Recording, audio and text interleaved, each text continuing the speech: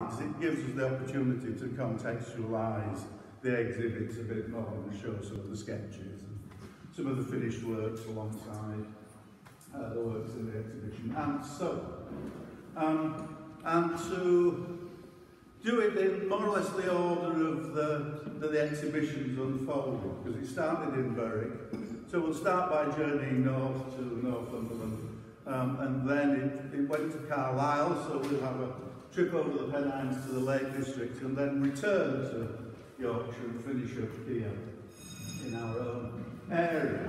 The title, I should explain, seems best to do it, The Labour and Love. It comes from Ruskin. Ruskin said, amongst many things about Turner, that his experience of Yorkshire specifically at first opened up the labour and the love of his life. And the argument of the exhibition is that his first visit to the north and to Yorkshire in 1797 transformed him and opened the pathway to his future career. I'll be going backwards and forwards, I think. Let's see if I can get my button. What does that say? The following programmes must be closed before the installation can proceed. Deferred, I think. That sounds like the best option. Right. Here's our map. At about the time of this tour, the tour was in 1797. This was probably painted a year or two later. He was elected Associate of the Royal Academy in 1799. So it probably marks that occasion, a real milestone in his career, and achieved largely on the basis of the work that he produced as a result of this tour in 1797. In 1797, he was 22 years of age, and really at the outset of his career, but he already had something of a reputation as an architectural draftsman. In fact, this watercolour, which is at the British Museum and is in the interior of Westminster Abbey, was bought by Edward Lascelles of Harwood House for the princely sum of 3 guineas. And within a very short period of time, Turner's prices escalated from watercolours of this size up to 10 guineas and then 15 guineas and then 50, 100. It was an absolutely phenomenal success. Between 1800 and 1810, so between age 25 and 35, he banked over 10,000 guineas. And by the time that he died in 1851, his estate was valued at £165,000, which is an astronomical sum of money in the mid-19th century. And more or less the financial success of modern artists such as Picasso or someone like that. So there was no greater success, I think, than Turner in this period. Our exhibition has a core of works that look like this, but this is the introduction work, it's Scarborough. Turner actually didn't visit Scarborough on the first tour of 1797. He concentrated on the central Dales. But he came back only 3 years later in 1801 and immediately rectified the deficiency. But the majority anyway of our exhibits are of this kind, and they're what scholars during my career anyway are generally called colour beginnings. Right from the beginning, and this was probably painted about 1809 as the basis of the watercolour that's now in Australia. But right from the beginning, and the tour of 1797, he made these large actual scale, the same scale as intended finished watercolours, but very loosely. They're not as loose as they appear, but certainly the washes are liquid and free. but he just knows exactly where even the finest detail are going. And when you compare them with finished works, you can see the suggestions even of very incidental details and figures of that sort. But of course, his sketches, and the majority of the sketches in the sketchbooks that we're exhibiting, although not the actual exhibits that we've chosen, are pencil sketches, line. Here's one of those sketchbooks. We'll see some of the contents of it as we go along. But this is the larger of the two.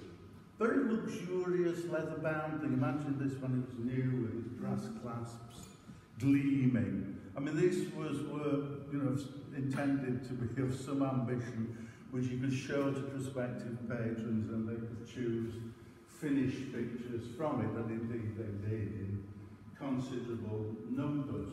But the work in them, the vast majority of the work in these sketchbooks is, as I said, line drawings in pencil. So the colour beginnings were a space in which you could work out what he was principally interested in, which were the phenomenal effects of nature that had been opened up to him, really had become his principal subject as a result of this tour. I'll just show you a map of the key points on this tour, just to get them focused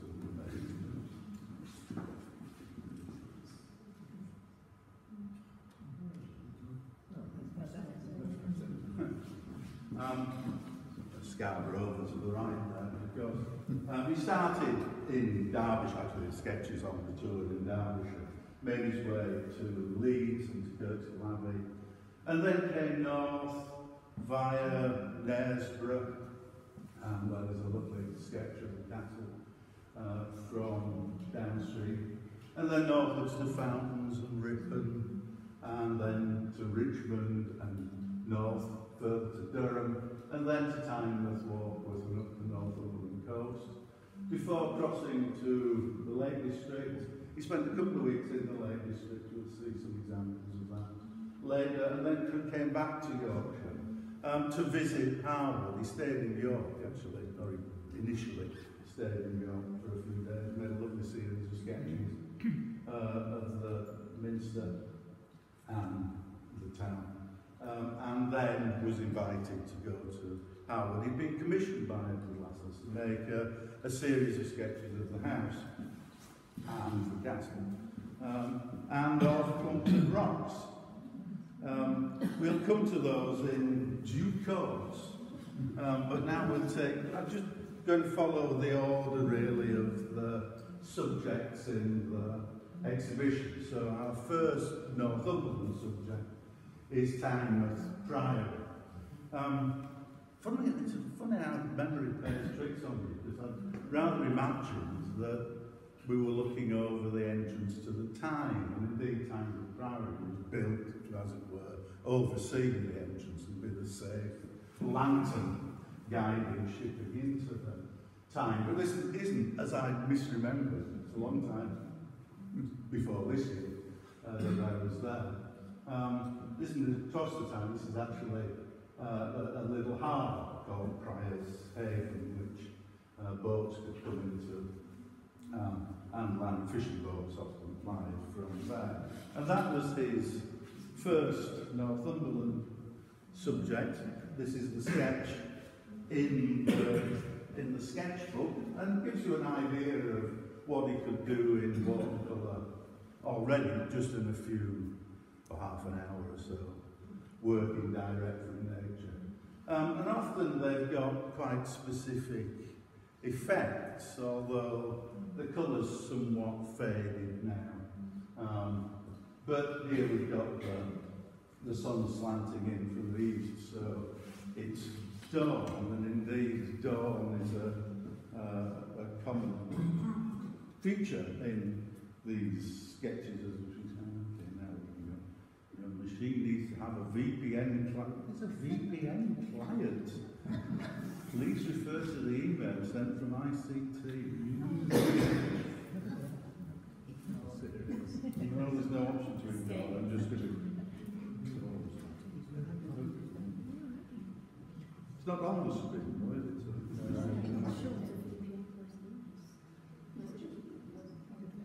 Let's carry on regardless. I don't want to click OK because there's all sorts of arrogant borough council secrets exposed. Mind you, unless I do get rid of it, it won't advance.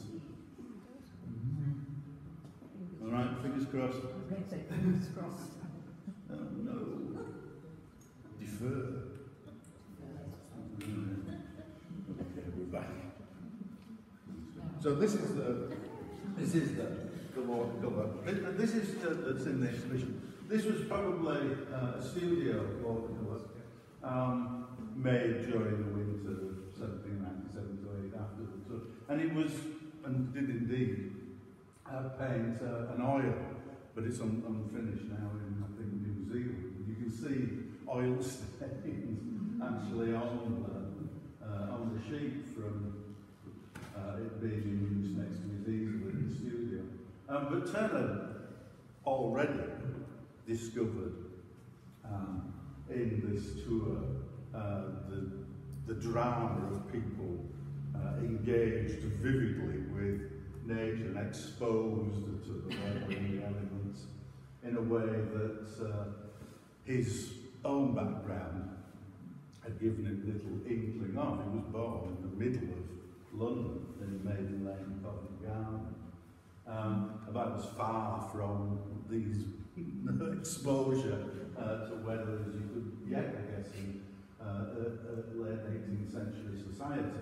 But his principal subject, apart from the phenomena of nature and the topography that he was exploring, was always the human dimension of that landscape, the people who made their livings in these landscapes that he was visiting, and generally working people.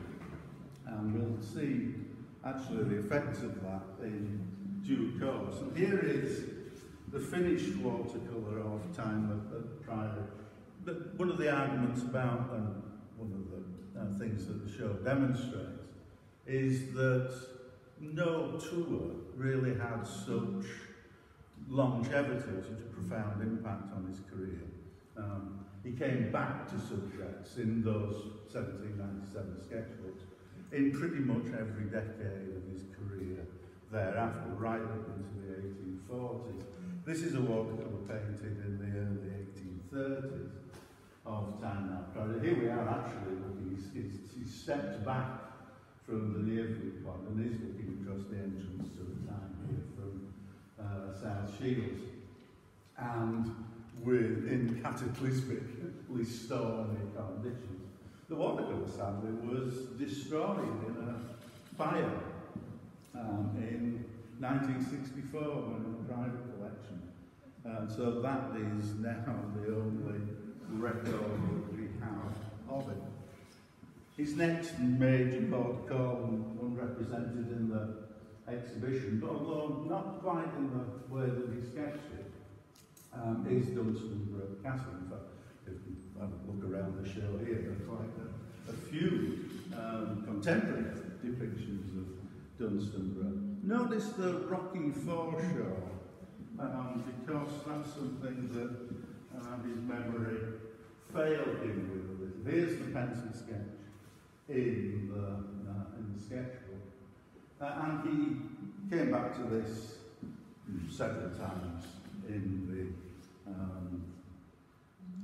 immediate aftermath of the tour. But then again in the 1830s, about the same time as the Time watercolour that we've just seen. And this is in Manchester City Art Gallery. It was lent to the Berwick exhibition, but of course watercolours are very susceptible to exposure to light, so the galleries that own them are bound by really strict conditions and protocols over the amount of exposure that they could have. So one of the things that was done during the peripatetic unfolding the Northern exposure is borrow things specifically of the localities, the various venues. This is where, because the foreshore is all windsill at Dunstable. Those who've been there will know this walking up from Craster, but Turner's replaced that with a sandy shore here with the boat driven ashore. And again, the human drama and the local law comes very much into play in this picture. We've got a boat being driven ashore in the tempest storm overnight. And the local people have come down to salvage the cargo and are taking it off. They would probably prefer that the customs man hadn't quite turned up at just that moment to superintend their activities, since quite a number of people supplemented their living on the North East Coast by salvage work and smuggling away, probably. The following application is about to be installed.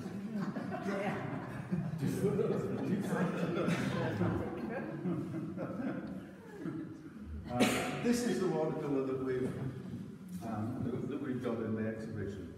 A much later colour study. So the major phases of activity were that Turner made quite a number of works from the tour fairly immediately and established his early reputation. Then, as a mature artist, he made a series of, well, over 100, but 96 were engraved, of views of England and Wales.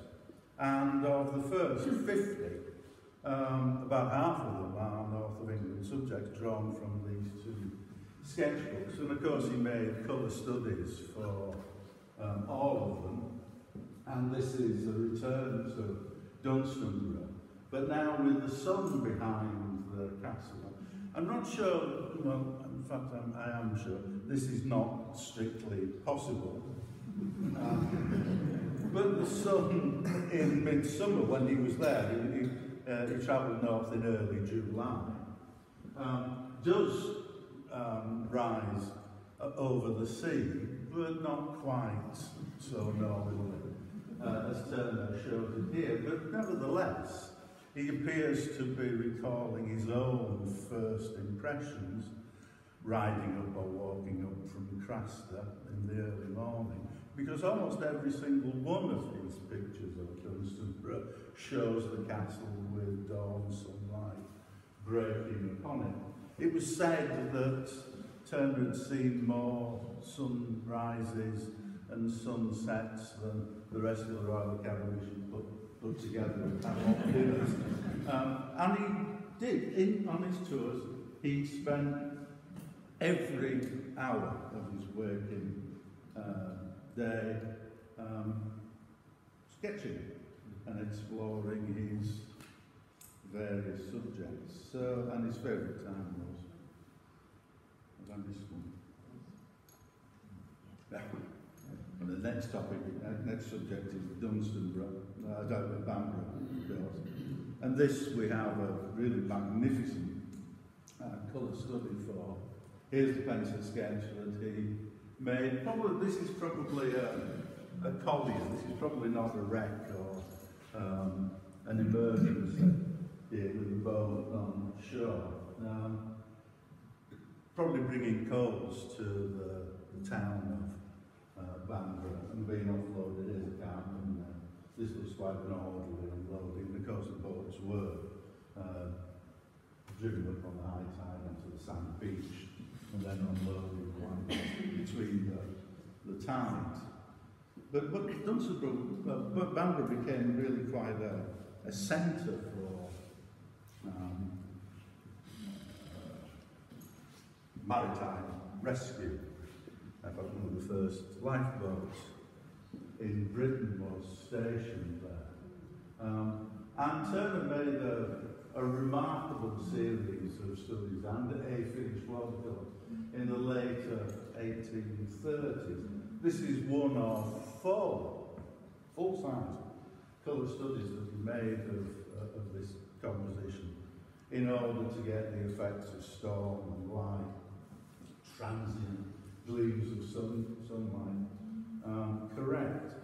really interesting context in which the finished watercolour was exhibited. I can show you a slide of the watercolour. Sadly, the watercolour, it was sold at Sotheby's a few years ago for an astronomical sum, something like £3 million.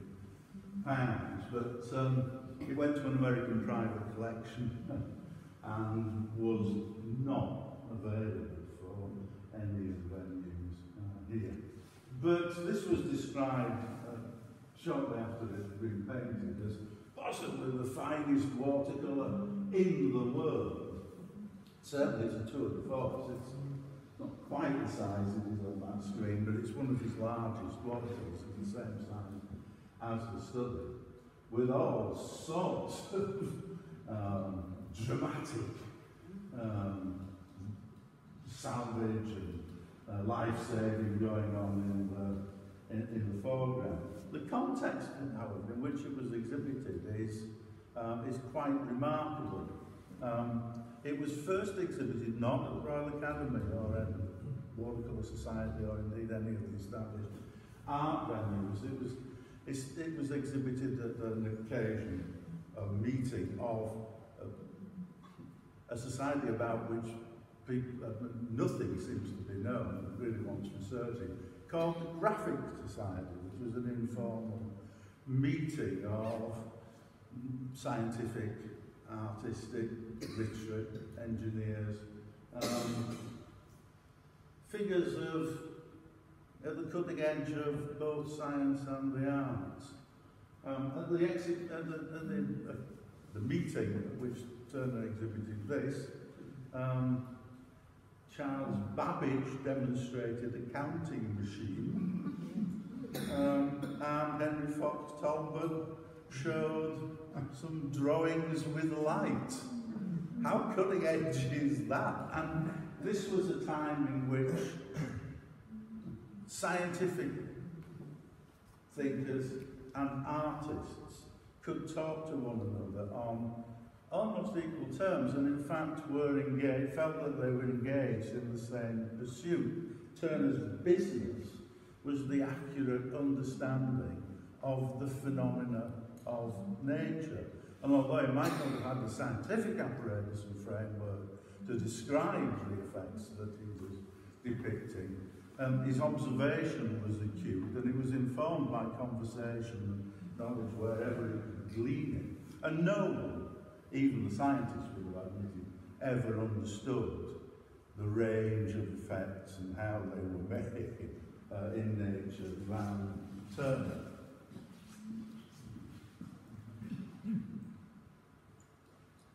So that takes us to the most northerly point of our tour, which is Norham Castle on the River Tweed on the Scottish border. Norham's on the English side, but the little house on the left there is on the Scottish side of the Tweed. We have two watercolours of Norham. Turner himself visited Norham in 1797 and returned to the viewpoint of that sketch pretty much in every decade of his life, culminating in a magnificent oil painting that we'll see a slide of in just a minute. But he himself recorded that, or testified that this was one of the most important of all of his subjects. In 1831, he'd visited Sir Walter Scott at Abbotsford. He'd been commissioned to make a series of illustrations to Scott's life and work, and was travelling on from Abbotsford to Berwick-on-Tweed and then north to Edinburgh. And Turner was going off on a tour of the Highlands and the Western Isles in search of Scott's subjects. But as he was travelling with Scott's publisher, Robert Cadell, and as the coach passed Norham on the way between Abbotsford and Berwick, Turner stood up in with the coach and made a low bow to the ruins. And Turner had a bit of a reputation of being strange by this time. took Cadell a while, apparently, to pluck up courage to ask what it was about. But he said there, in 1797, I came here and made a sketch, and from that day on, I've had more commissions than I can execute. So himself dated the origins of his success to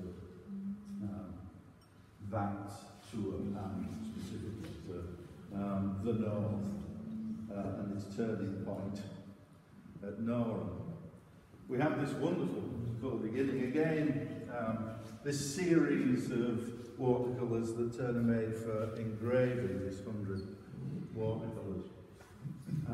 Presumably was intended on the evidence of this to include a subject of Norham, but in the event it didn't. And this was as far as the subject progressed on that occasion. I should say that there are tens of thousands of works in the Turner bequest. He left the entire content of his story. Actually, it's a complicated story, but the entire content of his studio came to the nation and are now at the Tate Gallery in London. And there are literally thousands and thousands of colour studies. This was identified as Norham last year, when we were actually working on the show, so it's an absolute must to include it, since it was fresh off the scholarly anvil. But not by me, by a host of people who are currently working to recatalogue all that material. And it's gradually all coming on stream online. If you go on the Tate's website, you can explore pretty much everything in the Turner bequest, at least visually, and most of it now, certainly 2/3 of it, has quite detailed cataloguing and commentary associated with it. But this is his final statement on the matter of Norham. This is probably from the last 5 years of his life, from the mid-1840s, when he went back over a number of subjects that he'd developed in the first couple of decades of his career, and reworked them in inimitable style. By this time, actually, his reputation, his public popularity, anyway, had begun to fade. I don't think anybody doubted the content, but the taste in art was for much more highly finished and detailed subjects. And pre-Raphaelites were about to become the main thing in British art.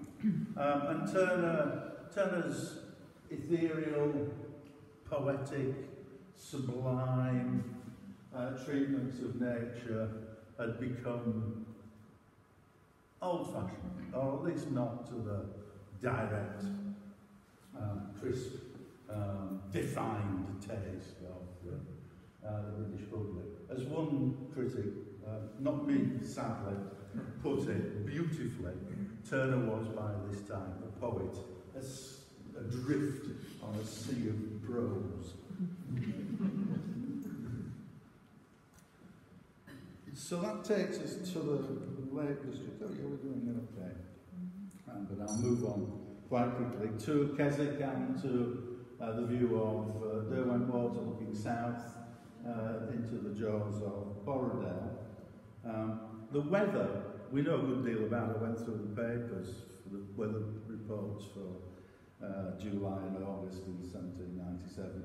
It turns out that it was pretty mixed, but generally good in July when he was in Yorkshire and Northumberland, but he got to the Lake District at the beginning of August, and it was unremittingly wet for the next 3 weeks. Now there's a familiar experience, no doubt. And when you look through the sketches in the sketchbook, you realise that he didn't see, on this occasion, didn't see a single mountain top clearly. This is the sketch in the sketchbook that we've opened it at, of that very view. You can see how wet it was being, how conspicuous Ladore Falls is in the distance.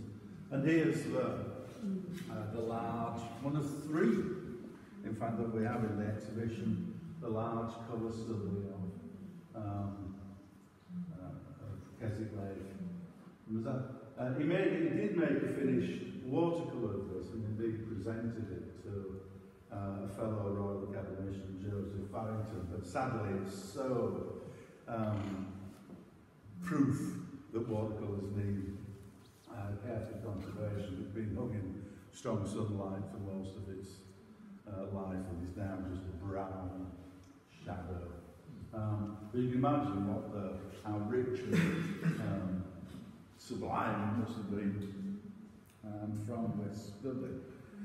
He came back on the tour that he visited Scarborough in 1801. He was actually heading to Scotland to explore the Highlands, but on his way back he called in again at Keswick and made this. Now this was probably painted, although the first one we've just seen wasn't. This was probably painted direct from nature, because there is no sketch of the subject from 1801. And by this time, he was one of the best trained watercolourists in the history of the Indian. There's probably nothing in this that he couldn't achieve in 3 hours or so of work. The most problematic thing for him would have been waiting for underwashes to dry, of course, so that he could work on top of them. But of course he was so practiced as a watercolourist, he didn't really need to worry over much about that, since he could organise his palette and his procedure on the sheet so effectively and so well practiced manner. And this is the third treatment of that same group, again only identified within the last couple of years as the new work on the subjects in Maternity Quest and Focus, but of the same view. But from that tour of 1831, when he was in search of subjects for Sir Walter Scott, and he was travelling on his way north, in this case, to visit Scott at Abbotsford, but called him again on really rather settled conditions. I just wanted to show you this. This is not in the exhibition, but this is a good example of the destination of those watercolours that he was making for the England Wales series, because they were designed to be engraved by the very finest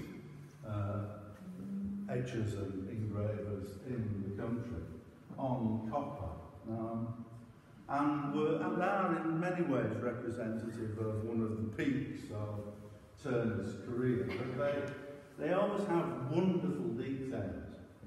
In this case, when Turner was famous, and probably one of the most famous artists in Europe, and had done work for quite a number of poets, Samuel Rogers, Scott, Byron, all the leading literary figures of the day, and almost certainly stayed while he was in Keswick in 1831 with Robert Southey, who was then poet laureate and who lived in Keswick. Southey had a bit of a reputation for, as a Lake District poet, for not much liking to go out in inclement conditions. And I rather, it would be typical of him, although it's pure speculation, I admit.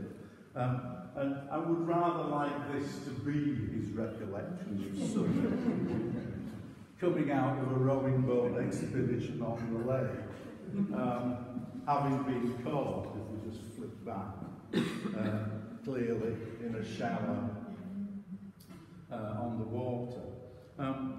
Certainly Turner enjoyed sending the unaware for a wetting, and we'll see an example of that actually from very near the beginning of his career, very short. But I just thought, now we've got back to it, you turn to Yorkshire via Lancaster, Skipton and Settle, Bolton Abbey. Had a quick visit to before taking his station in York to away his sons to Harwood. And he made a series of 6 watercolours, all now reunited at the house, but of course they're again very rarely, or only very occasionally, probably every 4 or 5 years, brought out and put on exhibitions, because that's really all they can stand. But this is one of them, and I thought I would show you just to illustrate an example. But again, showing we know this was painted in November 1797, because Edward Lasse's account book survived, and he paid 10 guineas for it on the 27th of November, I think, in that year. And for one reason or another, we can discern that this is how that grew. But I'm really taken with the figures. Turner was always interested in, as I've said, in the working people, and it's the people who worked on that Harwood estate who populate his work in this series of watercolours. We don't see actually anything of the owners or their friends.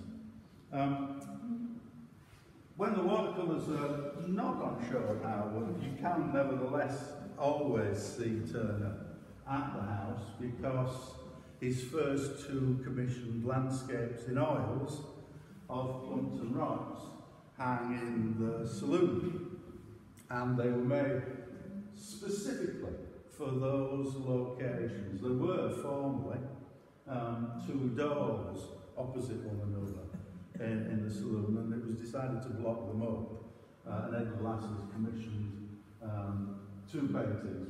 It would be his father, the first Earl, in fact, 2 paintings to fill the gap. And the paintings, the windows are in this shot to our right. The paintings themselves echo the direction of light that falls on them from the window. Now, I'll just show you one of them in a little more detail. There's a photograph of Plumpton Rocks as it is today, as it was in 1993, I think, when I took that photograph. But here's a painting of that subject. And they're opposite times of day.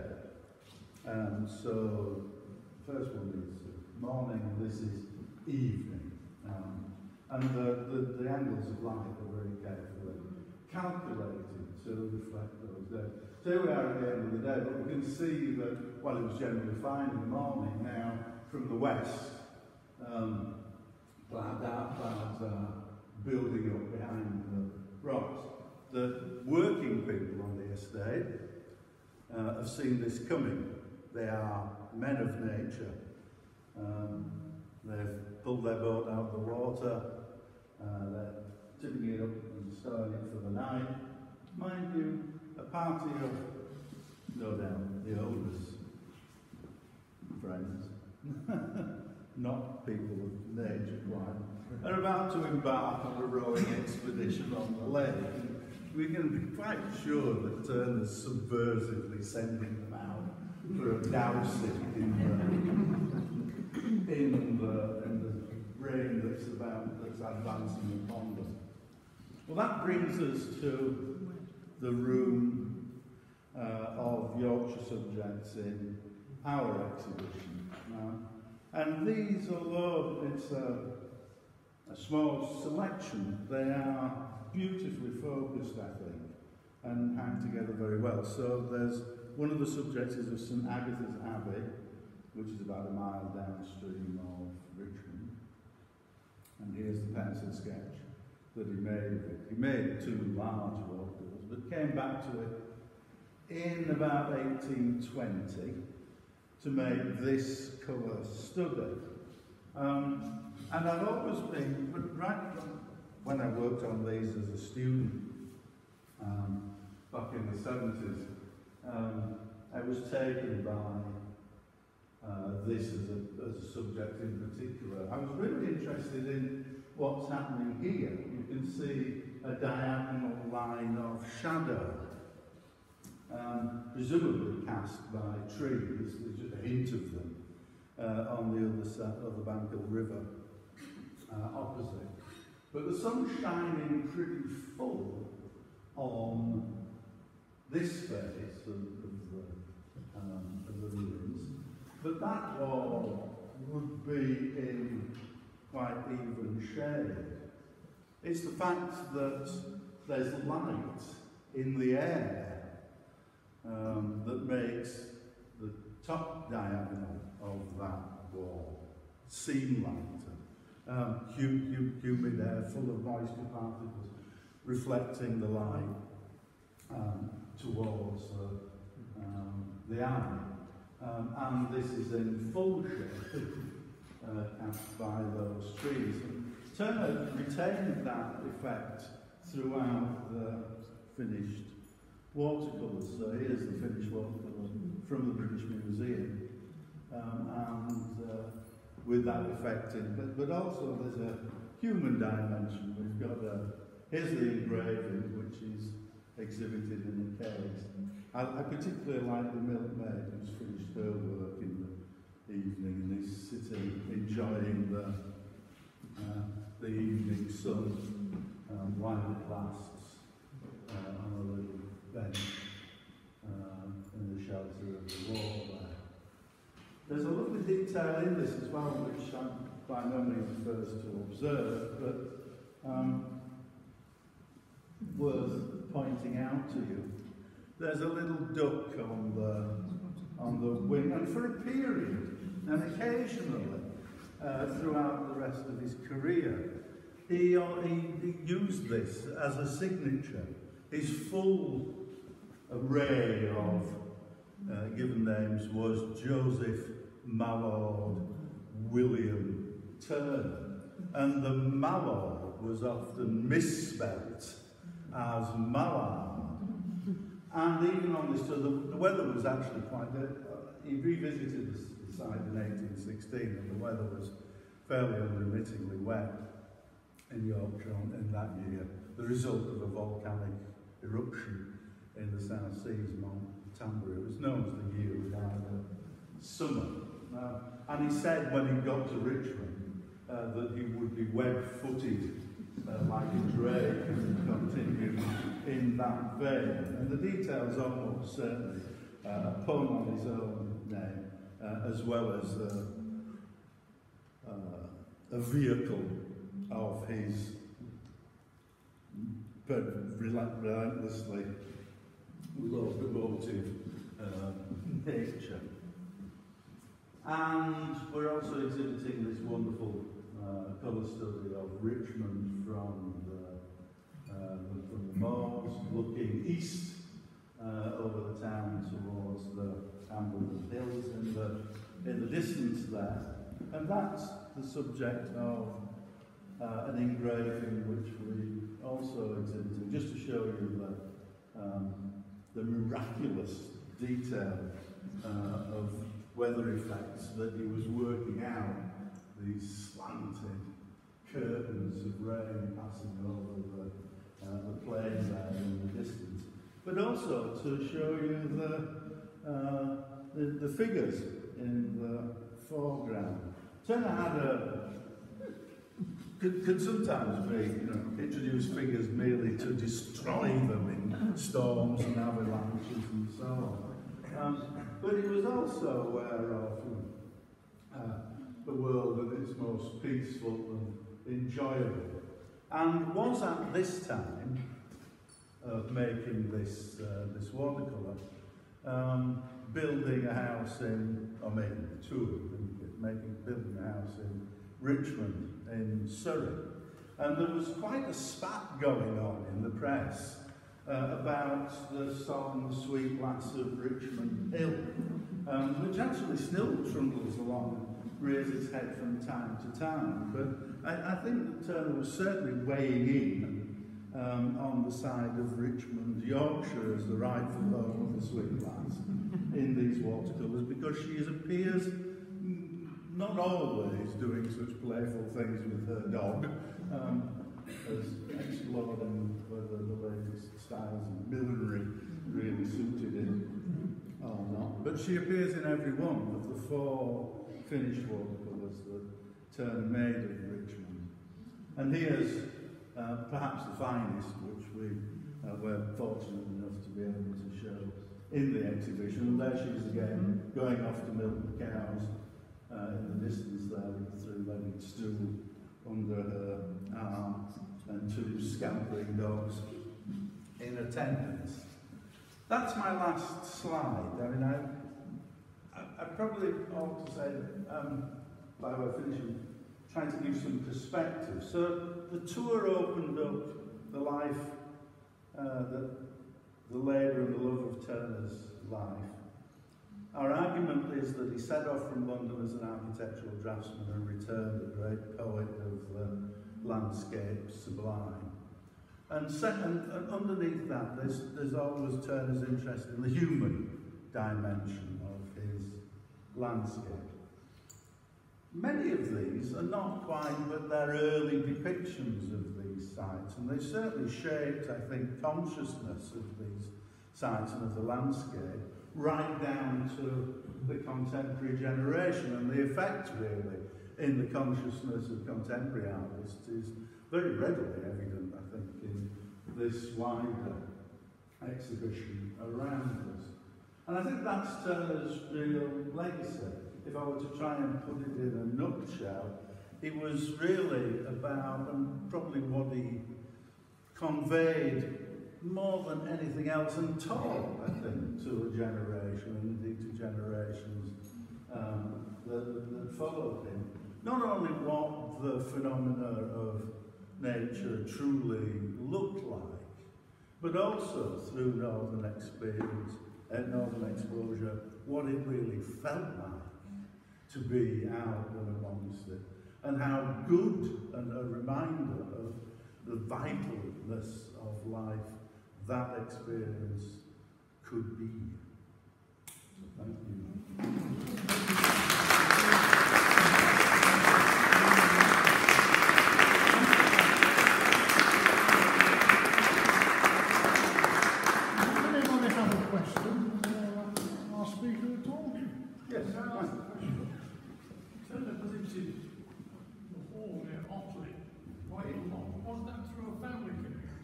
No, it wasn't through a family connection.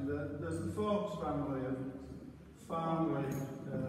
We deliberately, actually, I have to say, excluded Farnley from the scope of this exhibition to concentrate on the 1797 tour. To have brought Farnley into it would have made it potentially unwieldy, large. Perhaps that is, though, an exhibition for the future. But I can certainly give you some context for that.